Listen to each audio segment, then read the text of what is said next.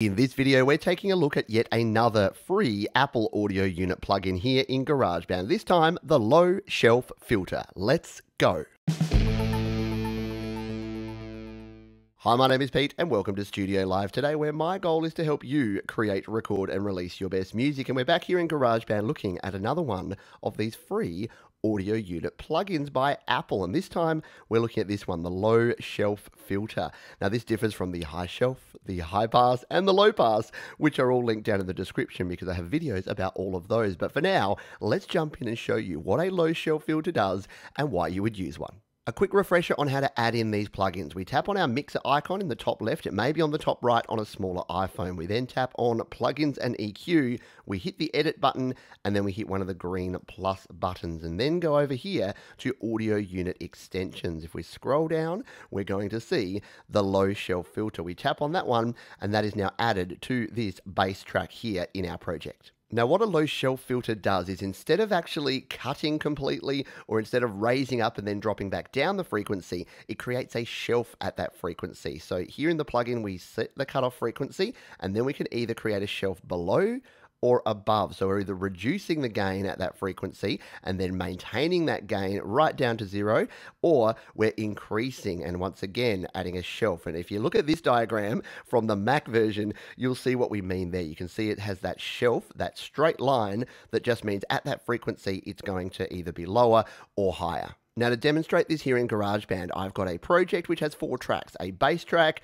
some drums, and a couple of keyboard tracks here. Now, the good thing about the low shelf filter is you can use it to either enhance the bass or to cut the bass. So I'm going to show you both ways here, because what we want to do here is enhance the bass on our bass end tracks and maybe cut off some bass on our treble instruments to create some space and remove some of that muddiness from this track. So let's take a listen to what this track sounds like right now.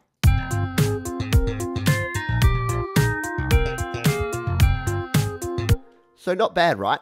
What we want to do though is let's see if we can enhance some of the bass frequencies with a low shelf filter. So here we've got our slap bass. Let's just solo just this track and then we'll turn on the low shelf filter. If we come in here, what we want to do is find a frequency that we want to enhance. So let's just, we'll put everything back to 0 actually. We'll double tap and double tap. So it's going to start here at 80 Hertz and 0 dB. Let's hit play on just this track and I'll dial up this gain and you'll hear the difference it makes adding a shelf at 80 Hertz.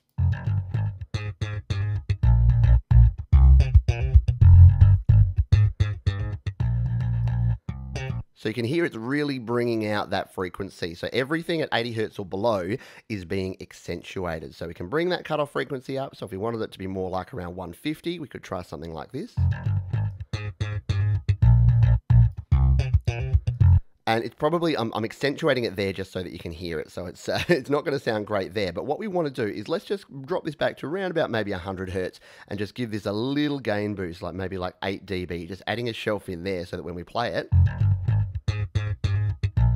we're just getting a little bit of extra bass in there. Let's now do the same for these drums. So at the moment, the drums are sounding like this.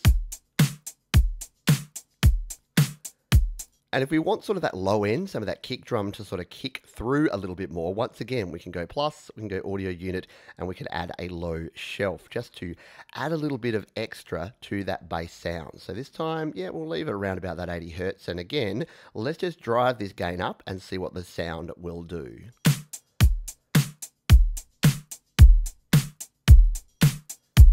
Can you hear and feel a bit of that? Because a lot of the low frequency is as much about feel as it is the sound. So yeah, you can feel that there's a little bit more there. Again, we're going to go subtle. So we just want a little minor shelf there just to bring out the bass frequency. So there you go. That's what we can do with our bass instruments. What about our treble instruments? So let's take a listen to this keyboard that we have down here. We'll select the track, go to edit, we'll add, and scroll down, add a low shelf. And let's play it. We'll go in here. We'll play this first without any changes.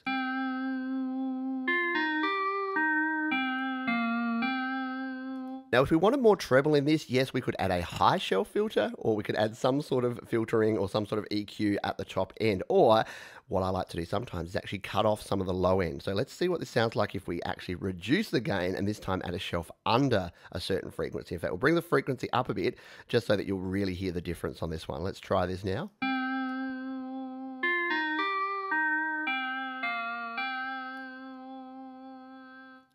So you can hear there that as I bring that down, it's cutting off all of those lower frequencies. So it's really sort of thinning it out. And you won't always want an effect exactly like that. So in this case, again, we'll just be a bit subtle. We'll drop it down to maybe about 5 dB at that 180 Hertz. Let's play it again. And if we turn it off, so it's just not quite as full, and that's going to be good, especially if we were going to layer this up with vocals or with guitars or something else. It keeps it more at that top end. So we'll turn that one back on. Let's look at this final instrument now, the electric piano. So without any filter applied, it's sounding like this.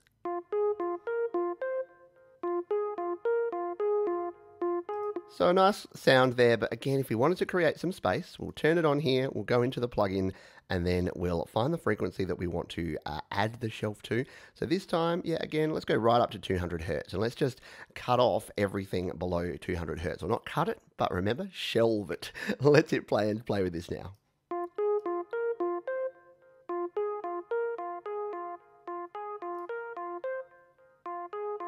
And again, we're just losing some of the fullness, which you won't always want, but sometimes you want to free up some space. We might want to do this. Again, we'll just bring it back to about, let's say, we'll be a bit more aggressive with this one, about 15 dB on the shelf there, under 200, and we'll hit done. Now let's bring all these back together and see what we've done to this sound and see what it is going to sound like with all of these low shelf plugins applied.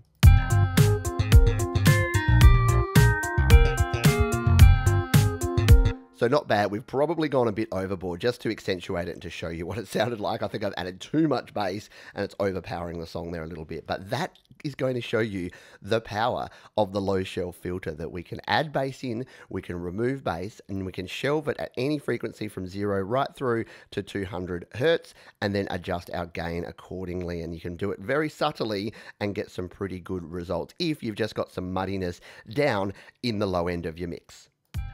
Thanks for watching. There's 2 more plugins down below that you can check out. You can also subscribe to the channel by clicking or tapping on the Studio Live Today icon in the top right corner. Thanks for watching. I'll see you next time.